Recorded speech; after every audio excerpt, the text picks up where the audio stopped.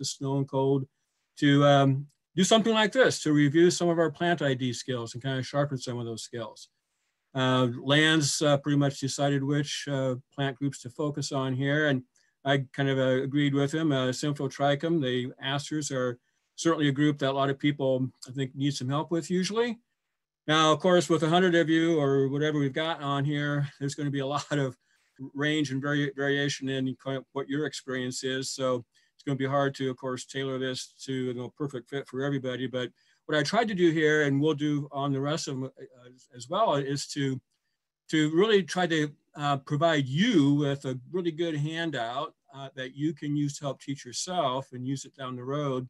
That's what we're just going to go through that in the next hour, because after all, an hour, you know, isn't a whole lot of time to cover a big complex topic like this.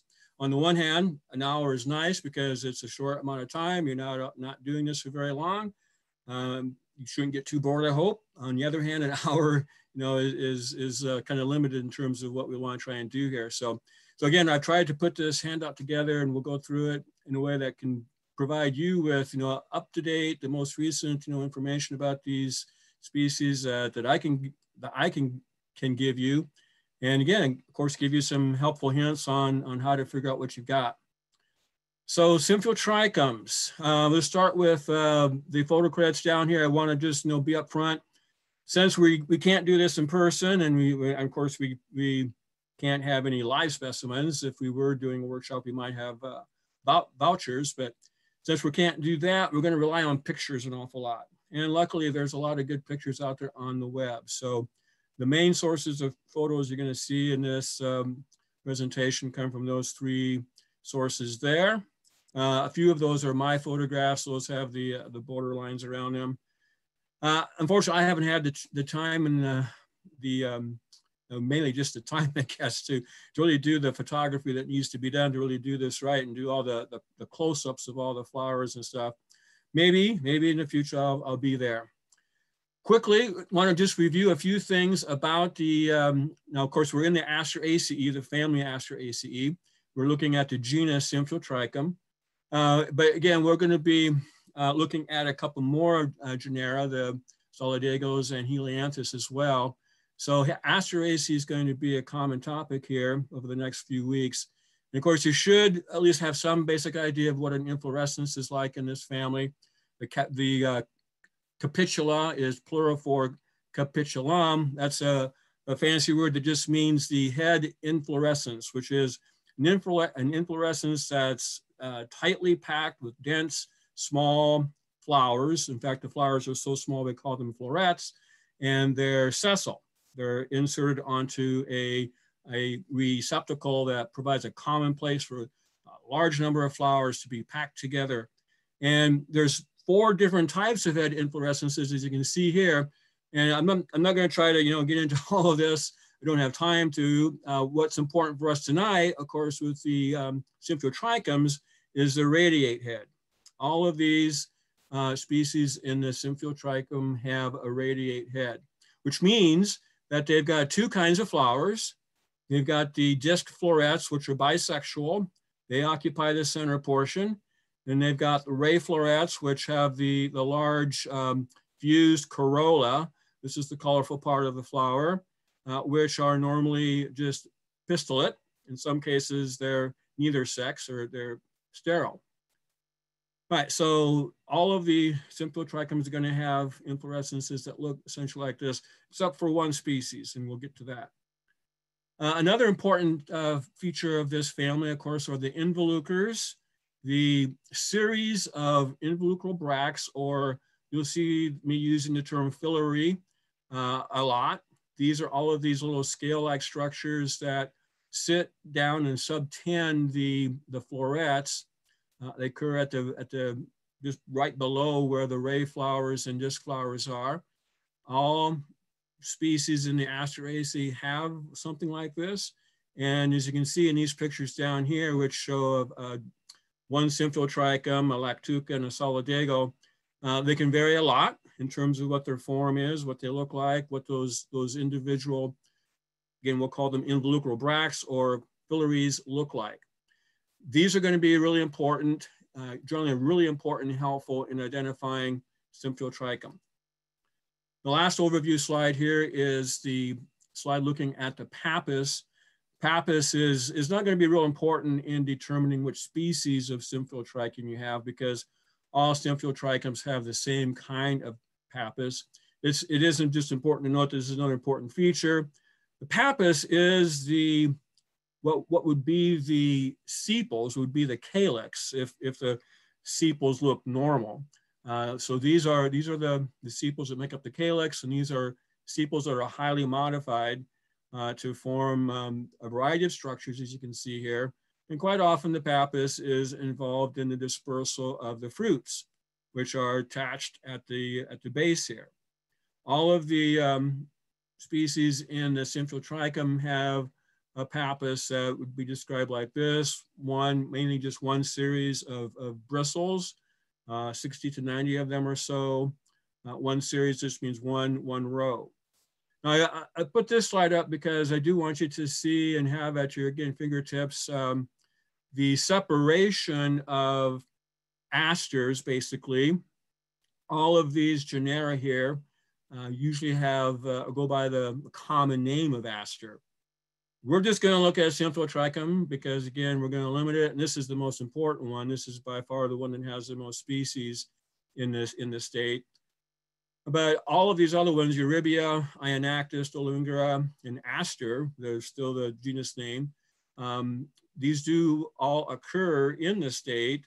And these all were, these three, well, all four of these were formerly called asters, but with the new and more recent taxonomy in the flora of North America, and even a little bit before that, these are the new genera names. So again, most of the formerly asters are now Symphyl-trichums. This just again is a quick table that shows you again how to separate out these genera that do include the former larger genus Aster. So again, for Symphyl-trichum, it's the pappus is important. Symphyl-trichums do have, some of them have this characteristic here, have the basal leaves that are long petiolate, long leaf stems, and have a kind of a heart-shaped base to them. Some don't. And then here's another diagnostic feature that helps us separate the Symphyl-trichums from the Eurybias. All right. I'm going to switch over to so that you can kind of see again what the handout is. My handout is in kind of two parts here. Switching over to, this is a Word file that has the next part of your handout. It's kind of, again, just kind of reviewing a little bit of terminology here. I just threw this in quick to give you at least some reference on some of the terms that will be used. Leaf shapes or filiary shapes. These are the terms we'd use for that. Pubescence terms right here. A few other terms in through here. And then information about the what I call the Symphyl-trichum reference table, which is the next 5 pages here. And what this is you can see there's 5 columns here, 5 fields. The first column here is the nomenclature according to Flora of North America, what I would consider now the currently recognized and correct scientific name that we should be using. Also in this column, there's some information about the Iowa status. If this is a listed species, that is listed as either endangered, threatened, or special concern. And for example, Symphyl-trichum boreale is one that's listed as threatened at the state level. And you can see I've got some other information here from the Iowa Natural Areas Inventory Database, how many observations, how many counties, when the last observation was. I'll also put in this column, because I get lots of requests for this, is the Iowa coefficient of conservatism, and showing you what the original coefficient was when this first came out in 2000, and now what the revised coefficient is. This is a product of work over the last 6 years by the Flora of Iowa Working Group, which includes me and several others. And so you'll see what's happened to this, if it's changed at all. So for example, again, for this one, the coefficient stayed 10. What we did this second time around though in revision is we've also added another component to the coefficient, a low, medium, or high confidence level. So this tells us again sort of how much confidence the Flora of Iowa Working Group had in our understanding, knowing enough about this species to give it a coefficient that we think is as accurate as we'd like it to be. Usually the confidence category here is often low or medium if we simply don't have much information about it. If none of us are very familiar with the species or there's not very many vouchers in the herbarium, it's really, again, it's really hard then to really know what that coefficient should be. The second column here is the nomenclature in Ehlers and Russa, the checklist of plants, which is still our only checklist. And then I've also thrown some sort of quick diagnostic features. We'll be seeing these again in the PowerPoint slides, but this is kind of just to give you again sort of a quick go-to to see what would be some things to look for to identify it. We also have some synonyms here, of course. That's what this means here. Common names used by Ehlers and Russa, and some other common names that have generally been used. I threw in, some similar species. So these are species that are going to be likely to confuse it with. General habitat description for the species, and then this map that shows the biogeography for the species according to BONAP, which is, not perfect, but it's the best, probably the best source of information, at least at the county level, of what the distributions for these species are. Again, you should be able to take the PDF that I sent you, of course, and blow it up and make it bigger if you want to take a closer look at those. But we can see Borealis just comes into Iowa in the northern tier of counties. So you got this table. There's 25 Symphyotrichum species that occur in Iowa. The ones that are highlighted with shading here are the ones that are the most common and you're going to be most likely to come across. And so these that are shaded are going to be further discussed in the PowerPoint slides that come after this. And these are sort of color-coded so that the ones that are green shaded, these are mainly forest or woodland species. The ones that are yellow shaded are grassland species or field species, old field species. The ones that are blue shaded are more wetland or really wet music sites type of species. You'll also see that in some of these, I've got the varieties listed that Flora of North America recognizes. So for example, lanceleaf aster here, Symphyotrichum lanceolatum, there's actually 5 different varieties. And since all of them have asterisks, all of them are known to occur in Iowa. So the asterisk means that that's a variety that we have in the state. Now, what this means, of course, in a sense, in some ways, is that there's just more unknown about these species, but it also does give you a sense that there's more morphological variation in those species too, if there's more varieties. All right, so that's a quick overview of this table with, again, the 25 Symphyotrichums. There's, I believe, 3 of these species that are in this column here, which is Ehlers and Russa common. I have new species. So this is a species that was never recognized by Ehlers and Russa because Symphyotrichum firmum is a new species.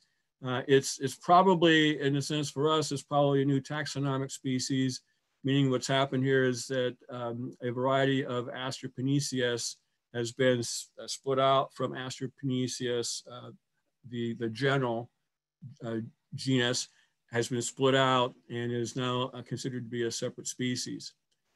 So again, this should be pretty useful for you just to get quick, good reference information on all 25 species of Symphyotrichum. The last end here, just a little bit of information about hybrids. So one thing about Symphyotrichum, of course, and probably why you're here, is that it is a pretty difficult genus in general. That's because there can be a lot of heterophyly, which means the leaves can vary and do vary quite a bit from the lower basal leaves. Then as you go distally up the plant towards the top, leaf shape, leaf size, leaf morphology can change quite a bit. There's also a fair amount of variation in the coloration of the ray corollas. We see generally white and blue, but also purplish and various shades of lavender, pink. And again, one particular species can vary in terms of that a fair amount. There's an awful lot of hybridization that goes on within this genus. This is the only hybrid recognized by others in Rosa, but there's if you look in Florida, North America, almost every single species is known to hybridize with another species. That of course means that makes things harder, because you could be looking at something that could be a result of that and could be combining characteristics from two different species.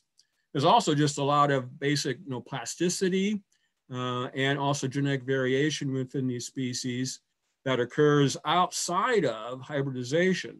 As this points out here, sometimes that variation in plasticity and morphology is thought to be caused by hybridization, but it's not. These are some species that occur right outside of Iowa's borders. They're not known, at least at this point, to occur in Iowa. You can see where they are there, the different states around us, and then there's some references. All right, any quick questions there? I don't know if you want to try and take any. All right, then let's jump back to the PowerPoint and take a look at how to separate these. So what I wanted to do here was take the 18, there's 18 species that are shaded in that table there. So these are the ones that are much more likely for you to come across. There's a key to the Symphylotrichums at the end of your handout, a full-blown, highly technical key, but it's a key just to the Symphylotrichums in the state. So it's helpful in that it's better than using the key to Symphylotrichums of Missouri or to northeastern United States or Michigan, because it's going to be a key just for the ones that occur in the state. So that's always helpful. It's constructed from a variety of different keys. But again, at least 7 of them, and I'd argue almost 8 of them you're not going to see probably. These are the 18 or 17 that are most likely for you to come across. And again, rather than use the keys, you can always go to the keys and use those and try. I wanted to try to come up with something a little bit more useful and practical. So I've separated these 18 Symphylotrichums into 7 different groups based on basic morphology, things you'd recognize when you first look at the species of the plant. And you can see that there's 7 groups. There's actually 2 groups. There's a group 1, A1 and A2. So there's 2 groups that have group A, and then B, C, D, E, and F. And so what this is going to do is it's going to show you how these are split out. So this group A are all of the ones that split out because they have, again, these long, usually long petiolate, long leaf stems. At least the lower basal leaves do have long petioles, and let me turn on my laser pointer, and the base of the blades are usually cordate or somewhat heart-shaped. There's 6 species that can show this characteristic. We take those 6 species and we can split them into 2 groups of 3 species each. You can see them right here again, based on just the serrations. So when looking at the edges, the margins of these leaves, if there's regular teeth along the margin, in other words, regularly serrate or toothed, then it's group A1. If the middle leaf margins are more entire, means that there's no teeth, or if there's just a few very small and widely separated, what we would say remotely toothed, just a few teeth here or there, then they're going to go into this group A2. And then you can see the common names of the 3 species again that make each of these groups. We'll point out that down here in this group, smooth blue, which is the one that's pictured here, smooth blue aster, is in this group of, is in this A group, because sometimes you can see lower basal leaves that look something like this. But that one is the least likely of these 6 to show this characteristic. And so this smooth blue aster will also key out in another place. It will key out in one of these groups up here as well.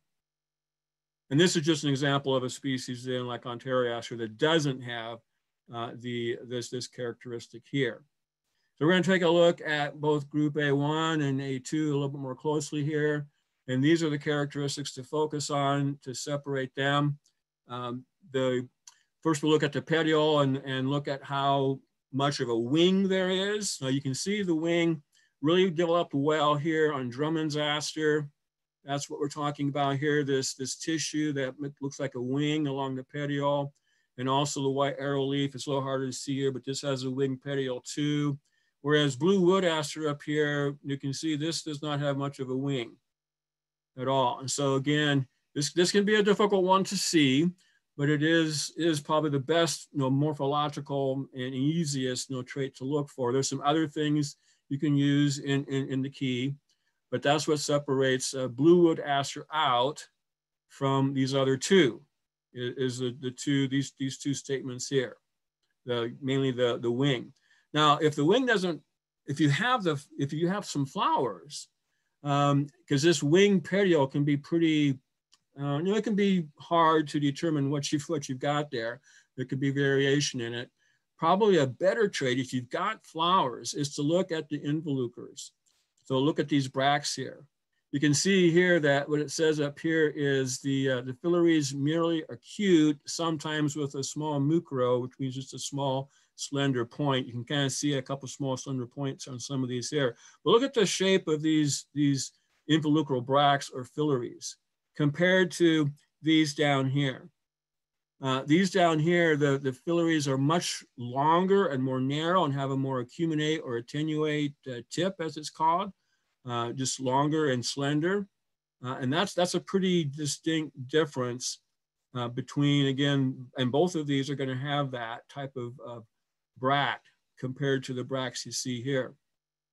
Once you get blue wood aster off here, then separating white arrowleaf aster, which is Symphotrichum europhyllum, from Symphotrichum drummondii, Drummond's aster, right here. These two, that's really morphologically, it's the amount of pubescence on the stems and the color of the rays. So again, we see white, almost always white, or maybe pale lavender at the best. Color in the ray corollas over here. And we see mainly bright blue to purple or lavender over here. So if they're in flower, you can easily separate them on that basis. If they're not in flower, again, it's the pubescence. Drummond's has lots of aster, or excuse me, has lots of pubescence on the stems. Whereas white arrowleaf, you can kind of see this stem right here. If you blow that up a little bit, they're mostly glabrous, stems glabrous, or as it says, sparsely hairy. I don't know where that came from. Anyway, sparsely hairy in vertical bands, which means this narrow vertical rows. All right, then if we look at A2, these are the ones that have, again, the heart-shaped bases, again, generally have a long petiole, but the leaf margins are entire. What we're going to see here is we're going to separate smooth blue aster off first, because this, again, is the one that is the least likely to have actually those basal leaves that are like that. And so this is one I'm sure many of you have seen. It's a real common prairie species in mesic to even somewhat dry mesic prairie. Probably the best thing is, again, to look at those leaves and see, again, these sessile leaves. That means there's no leaf stem, and they're somewhat clasping, meaning that the bases of these leaves kind of wrap around. There's a really small auricles here, which are a term meaning little lobes. There's little lobes on the bottoms of these leaves that kind of wrap around and somewhat clasp, in a sense, the stem. Also, everything is glabrous. There's very little any kind of hairiness. And when you see this plus minus, that's my way of saying more or less. more or less glaucous. That means, this is a term that's defined in the glossary, but it means that there's sort of a bluish, kind of a bluish green or a pale grayish or whitish sort of waxy surface layer, which is, again, kind of makes it a little shiny.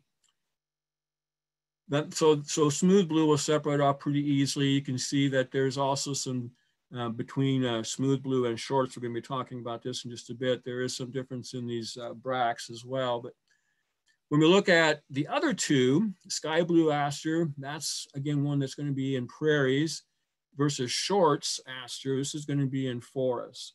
So you're probably not going to, you can pretty much again separate them on the basis of that for the most part. But if you had to look at it more morphologically, the characteristics you're seeing here would work. The sky blue is mainly, the leaves that are cordate or heart-shaped are mainly only the lower ones. As you go up the stem on sky blue aster, the mid-cauline and upper leaves do not have that cordate, that heart-shaped base that you see down here.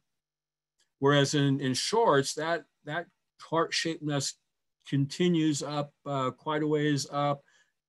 Finally, towards the very top of the plant, those leaves are not likely to be heart-shaped, and they're more likely to be sessile. And also these leaves on shorts aster are really large, lanceolate shaped, really strongly lance-shaped leaves, up to 6 inches long, 2 inches wide or so. Whereas again, the leaves on sky blue aster aren't that large and aren't that strongly lance-shaped, as you can kind of see here. They're more of an elliptic shape. Also, sky blue aster has got really a lot of scabrous pubescence on the leaf surface. So it really feels like sandpaper if you rub your fingers on the surface of that leaf. You can see some other differences here with the filaries too. And one of them is this one, which is really helpful if you do have flowers. The filaries are glabrous here, so there's no hairs on any of these. Whereas on shorts, the filaries, as you can see in this picture here, have pubescence. There's definitely hairs on the backs of those bracts there. All right, 2 done, 5 to go. So now we're going to jump into the groups B, C, D, E, and F. And I'm going to separate off 3 more species. So most of these groups have just 2 to 3 species. We're going to separate off 3 more species from the rest of the group, this group B, on the basis of just really 2 really very easy, very easy diagnostic features. These species have at least one or the other of these 2 things right here. Either the leaves and the filaries have this real dense pubescence of sort of a press, which means they're laying down flat against the leaf surface or the bract, very silky looking, provides a very silvery, silky looking surface to the leaves and to the bracts. That's silky aster, again, one that I'm sure many of you have seen. This is probably the most easy aster to identify based on just the other characteristic that, again, these 2 distinctive features is whether there's stipitate glandular pubescence. So these would be little hairs that have little glands, little spherical glands at the tops of those hairs, stipitate glandular. And so generally the involucre for sure has these in both of these species.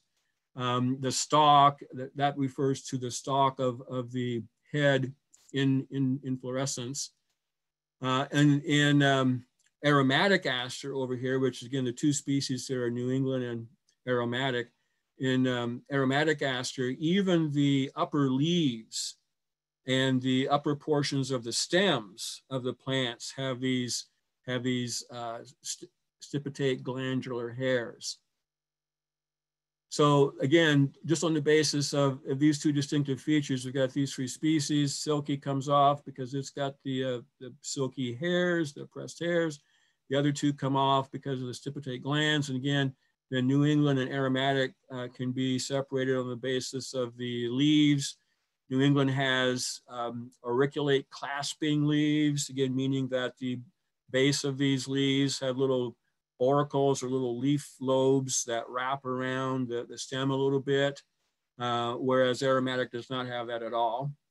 Aromatic has smaller leaves in general, a little more oblong shape. And again, there's a big difference in where you find these. New England's going to be in wet music types of sites, usually more open, somewhat sunny. They can be somewhat shaded, whereas aromatic is really a dry grassland, dry prairie type of species. What were the Latin names for those ones? Okay, so this one is Symphotrichum sericium. New England is Symphotrichum novae Anglii, and aromatic aster is Symphotrichum oblongifolium.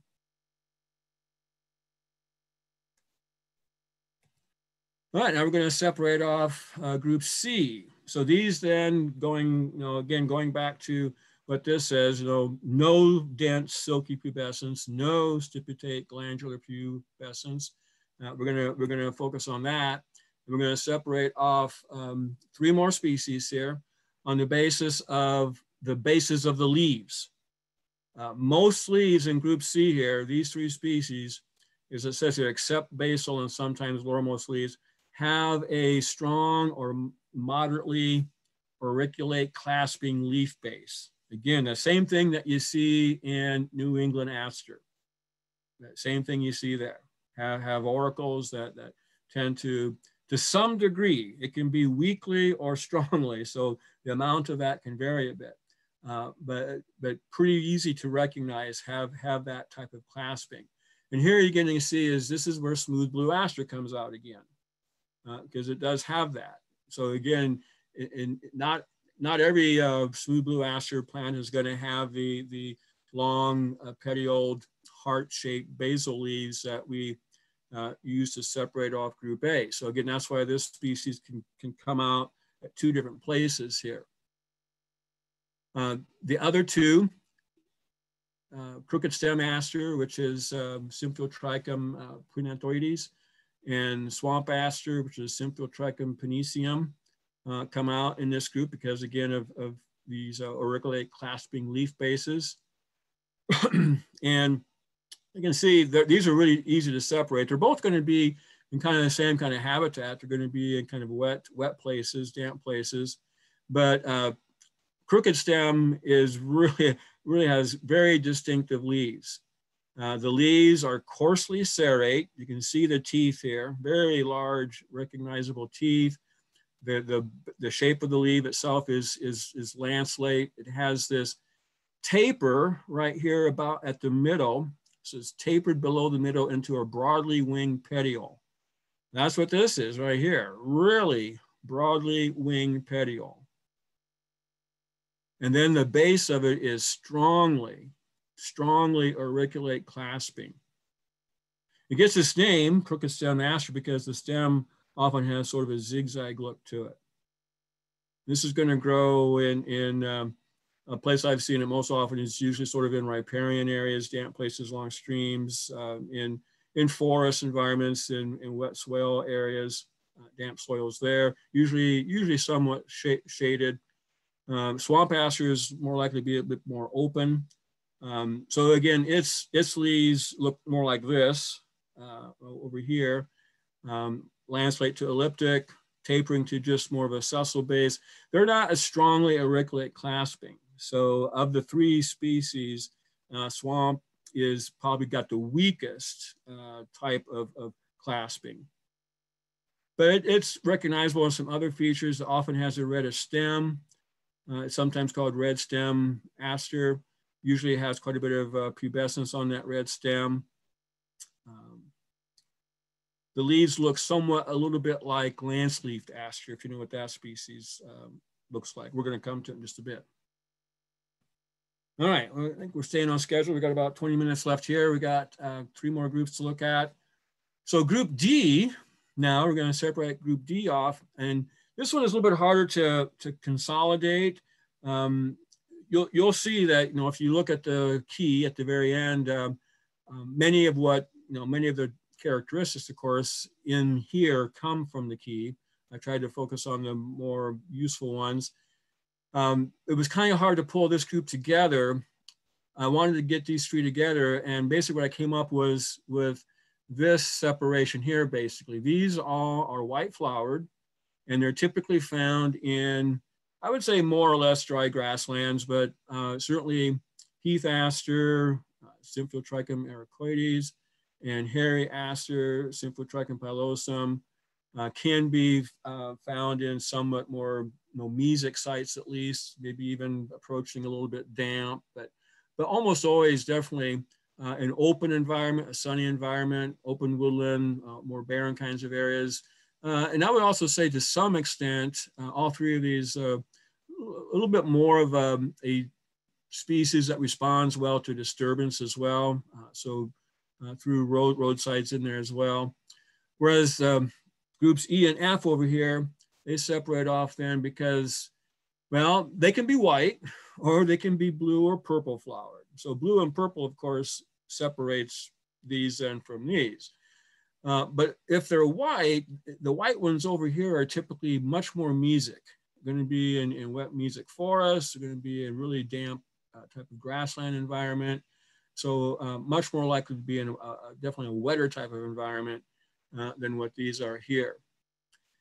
These three can be a little bit difficult. And I'll point out right away that this one right here, small white aster, Symphotrichum parviceps, this is one that's not really well known, I would say, in the state. It is mostly, I think, a southeastern. I'm looking at my other maps over here real quick. Well, its distribution, Iowa, is mainly kind of towards the south and eastern portion of the state. It also occurs mainly in Missouri and Western Illinois, goes down into southeastern Kansas some. I've only seen this, I think, and it was a vegetative specimen, I think, so I wasn't 100% sure. Maybe just a couple places. So it's probably not one that you're going to run across, but I put it in because we need to be aware of it, and it would be nice to know if it is out there more. It's just been overlooked. So the way that these three separate out is mainly looking at, first of all, the filaries here. These two species down here, the small white and the hairy aster, they're characterized by this characteristic right here. When you look at the filaries, which again are these involucral bracts here, and this picture here from Minnesota Wildflowers kind of probably is the best that I've seen online to show this. Again, I could take a picture myself if I ever get the chance, but what this means is that as you get out towards the ends of these involucral bracts, these filaries, the bract becomes, the margins of that bract roll over towards the upper surface. They get enrolled towards the tip, which is another way of saying that is that they're involute towards the tip. That makes then the tip somewhat tubular because you've got a flat surface that is rolling over the edges are rolling over kind of like that, and it forms somewhat of a tube. If you keep going out, that tip will form a pointed tip, and quite often there will be a minute sort of bristle-like point, as it says here, a minute spine at the very tip. So it's these bracts that are rolled, the edges of them are rolling over as you go towards the tip. That's what you have to look for. And that's going to be the characteristic that pulls hairy aster, Symphotrichum pilosum, and small white aster, parviceps, separates that from heath aster. Heath aster has very distinctive involucral bracts. And again, it's worth pointing out that they're not enrolled, of course, in at the tip. They are short, I would say short lanceolate and somewhat thickened at the base at least. They taper very quickly and they're somewhat recurved. You can see here, these are curving back. They're somewhat recurved, and they almost always end in a very sharp, stiff, pointed spine. And again, this picture doesn't quite show them as well as I like. I need to take a picture of that too, but if you look at this with a hand lens, you can easily see that. And so again, the very, very big difference between the bracts here. Now, Heath Aster is one that, again, is, I think, easy to separate from hairy aster, basically just on the size as well. So it's a much smaller plant. The leaves are much smaller and more linear, whereas these have more of an elliptic shape to them and much larger. Both of them can be fairly hairy, but this is a lot, a hairy aster, pilosum, is just a lot larger, a very branchy plant, has lots of branches. Both of them produce a lot of flowers, but the flowers on Heath Aster are much smaller than the flowers on hairy. And here's a good characteristic vegetatively. I've seen hundreds and hundreds, probably thousands of plants, and I've always noticed that the leaves on Heath Aster tend to be slightly falcate. You can see in this one right here, and to some extent this one too. Falcate means slightly sickle-shaped or slightly curved. All right. Tom, yeah. I have a question. This is Dawn. In the bottom photo of 3 of the hairy, the arrow on the right side, there's the words cut off there. What is that? That is pointing to the same thing as this, a minute spine. So there's a little tiny spine right there, right above my laser pointer. And what it's saying is it's saying the same thing as you see right here, a minute spine at the tip. And then, yeah, this one's saying the edges are rolled under. You can kind of see that a little bit here. You really can't see the rolling, I guess, but you can kind of see how the tip kind of narrows down a little bit. And it's narrowing down because the edges are rolling. All right, got 2 more groups. Group E. Now, so again, what we're doing now is we're taking, again, this group right here, and we're going to separate them. And separate these into 2 groups of 2 species. And that finishes us there again for the 18 more common species. This is the characteristic used by all the keys. All the keys use the same one. It's not the most handy one because it's a difficult one to sometimes see. Group E here separates off from F on the basis of the disc corollas. Now, these 2 groups are pretty easy to recognize vegetatively too, but I'm going to go ahead and show you again what we're talking about here with both side flowering aster, which is Symphotrichum latiflorum, and Ontera aster, which is Symphotrichum ontarianus. What this is saying here is that the disc corollas, and again, the disc corollas are the corollas of the disc florets, right in the center, not the ray florets, the smaller tubular disc florets right in the center. So you pretty much have to have a scope to really see this. And you might be able to see it with a hand lens, but it'd be kind of hard. What this is saying is we're going to look at those disc corollas, and it says here 45 to 75% of the total length of the expanded upper portion of the corolla is occupied by the corolla lobes. In other words, the lobes of the disc corollas comprise more than half of the limb. That's another way that they often say it. And this, just to oppose that, over here, this group it's only 15 to 45%. The disc corollas are much shorter. You can see the actual comparison in length here, those 2 values there, although there's some overlap, of course, but less than 50%, as you can see here, of the total length of that same upper portion, what's called the limb, is occupied or made up by the corolla lobes. So to visualize this, I'm going to jump ahead. And so this is a slide just to try to help you see what we're talking about here. The term limb, unfortunately, has different definitions in different places. This is a real common way of thinking about the limb. Here again is a flower that represents fused petals. And this is why I teach it in field botany. When you have a sympetalous corolla or a fused corolla, petals are fused together, you generally see these 3 parts: the tube, which is really slender, narrow tubular portion, the throat, which is the portion of the fused corolla that's expanding, and then the limb, which are the corolla lobes, the unfused portion of each petal. And again, that's kind of what this diagram is showing here. So the sort of the conventional way of thinking about limb is just to say, well, the limb is just simply saying limb is equal to the corolla lobes. That's what this is saying here. However, the keys utilize the same approach that FNA, the Flora of North America, does in describing what the limb is. Here's a flower, here's a disc floret pulled apart. So you can see actually what a disc floret would look like if you did this. If you pulled one out and you dissected it to pull the corolla apart.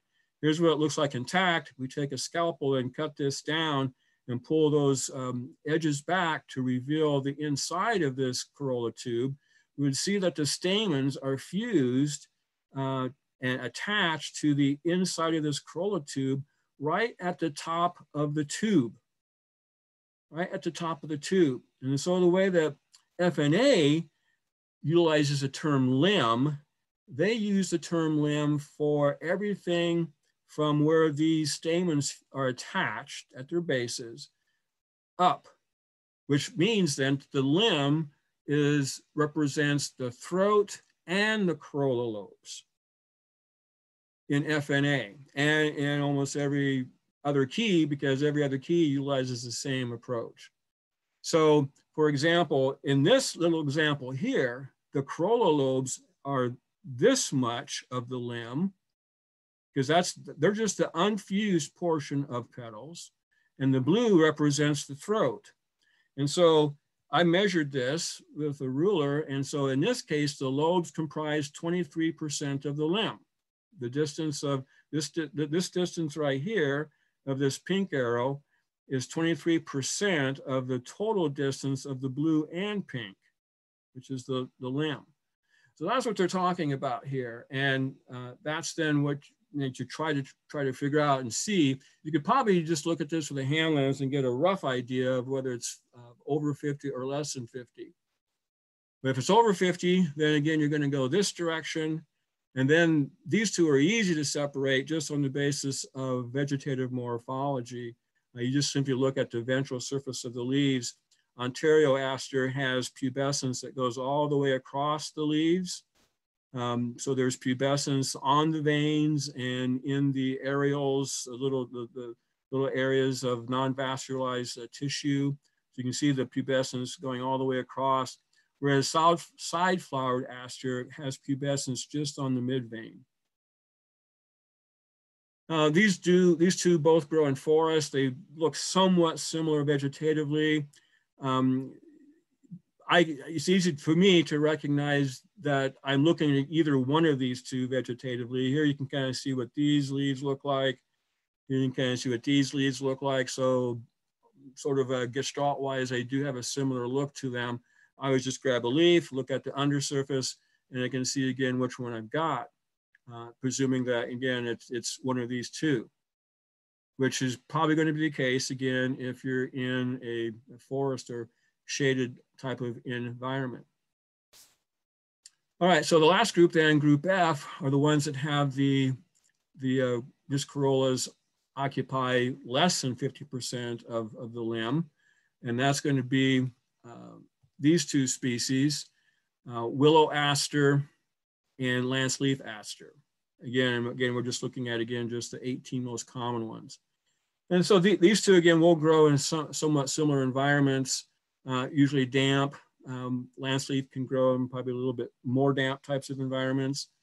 What we see is the difference here. There's quite a bit in through here, but probably the easiest thing is vegetative. You look at the undersurface of the leaves. Excuse me, the leaves are going to be very similar in terms of their shape. And they're going to be sort of a lance or elliptic type of shape like this. But look at this. So on the undersurface of willow aster, what this is saying here, the leaves beneath with a distinct, regular, reticulate pattern formed by dark, prominent veinlets. So these little veinlets are really conspicuous. And again, form these what are called isodiametric little spaces of tissue. Isodiametric means approximately equal size sides. All of the sides are about the same size, roughly. And you can kind of generally see that pattern. So this is just a very strong reticulate, pattern formed by these veins when you look at the ventral surface of these leaves. If you hold this up to the light, if you get some sunlight, hold it up to the light, you'll probably be able to see that better. What else do we have here? So the ray corollas are purple or bluish, very rarely white. So that's useful for willow aster again. They can be sort of a pale lavender, pale bluish, starting to look a little bit more whitish. But generally the ray corollas are going to be helpful as well, because on lance leaf aster, the rays are almost always white, less commonly bluish tinged or lavender. This is the one that's by far the most common that you're going to see in lots of environments that are damp, even wet pasture lands or prairies. Willow aster is probably a little bit more conservative, and I tend to see a little bit more in the southern part of the state. All right, that's it. I guess we have about 5 minutes for questions, if there are some. That's a quick overview. Hopefully a review for some of you, hopefully some more material for you to study and help teach yourself more about these plants. We don't have any questions in the chat, but if anybody has any, either type them in there or you can unmute yourself if you'd like.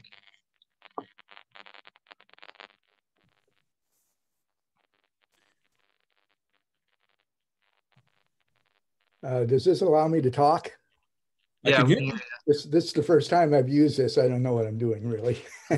Well, you did I'd like you to, I came in a little late. I'm probably asking you to repeat something, but would you tell me what you think are the most common, maybe 4 or 5 asters? And okay, yeah, the most common 4 or 5. Let's go back to that list real quick, that table.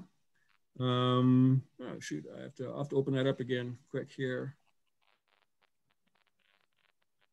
I'm just going to put this down and then open that up real quick. Yep.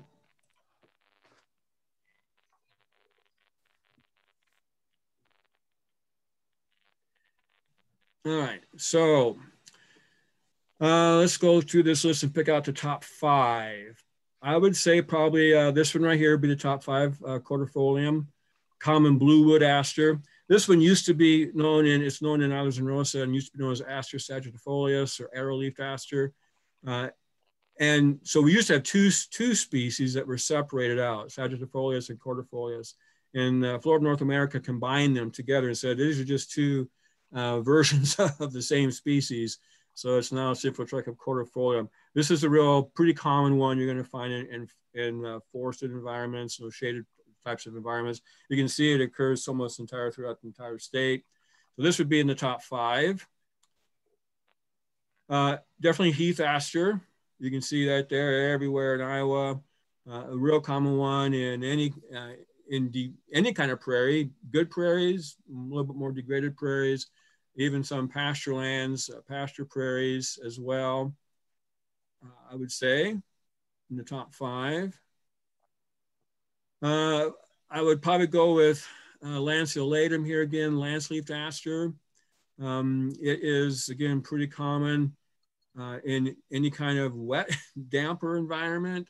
Again, and so the ones that are going to be most common, of course, those are going to be a little bit more less conservative, because by being less conservative, this one is a 4 as compared to smooth blue here, which is an 8. So, I'd like to say this would be a real common one, but you got to be on a prairie probably to see this one. In lance-leafed aster, you don't have to be on a prairie. I mean, you can be in other sort of more disturbed types of places. Of the 2, these 2 here that are forest ones, sideflower and Ontario. Ontario is more common for sure. And so I would pick this one as well as in the top 5.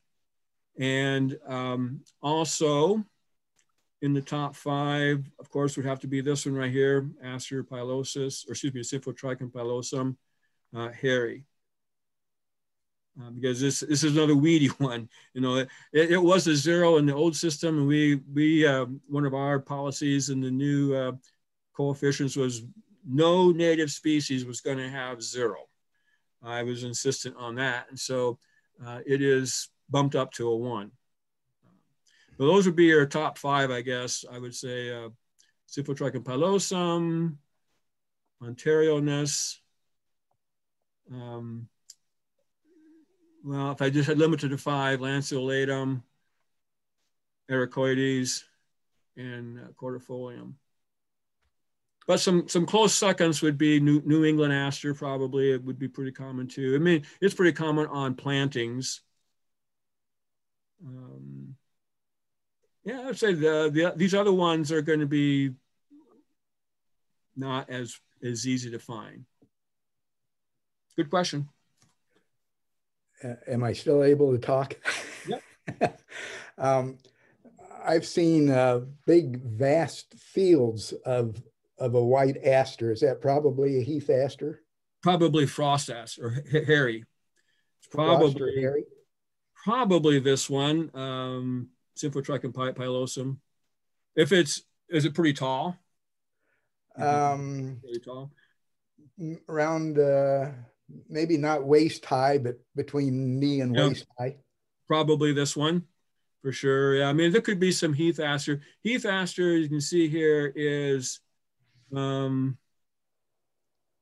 little bit more conservative. It's got a coefficient of 5, whereas again, hairy aster, 1. That means this is a lot more weedy, and you're just going to see it a lot more places. It's real common in old fields, roadsides, disturbed areas, any place where humans have messed things up. Heath aster is not quite that weedy. Okay, thank you. Sure. Tom? Yes. I believe I've seen a fair amount of Lateriflorum, especially in plantings, intentional plantings in roadsides. Does that match what you've seen? Yes. I know I haven't looked at a lot of roadside plantings. It probably wouldn't be the best species to put in there. Lateriflorum, huh? Huh. Yeah. We're talking about roadsides out in sunny open conditions. Yes. I don't always key it out, but sometimes when I have, that's what it keys out as. Now, I've looked at a couple of seed lists for the IRVM, and I think I've seen Lateriflorum in there. Well, it could be, I guess. I mean, that's the thing about plantings. You know, you can put whatever you want, and again, there's always a possibility of things getting in there accidentally, if things are misidentified by growers and seed suppliers. I can't say that I've run across it really in any prairie reconstructions. Okay. I've only seen it in places where it's generally supposed to be. Yeah, in fairly wooded areas. Yep. Yeah. Yep. And as you can see here, mainly in the eastern half of the state. Yeah. That little map there. Yeah. Can't say that I've seen it out west, but definitely central and east. Well, I'll have to look more closely. Maybe I'm missing something. Yeah, if you don't have the flowers, then it's a little bit harder. Yeah. But this is with the flowers. Looking always at collect those. I mean, if you want to collect a specimen and send it to me, just put it in a plastic bag and mail it or drop it off or something. Okay. Keep that in mind. Thanks. Well, all right. Hopefully this was worth your time to get caught up a little bit on Symphotrichums. Next week, we're going to tackle those solidagos. Thanks for your attention. Have a good week. Thank you. You're welcome. Thanks, Thank Tom. you. Good to see everybody.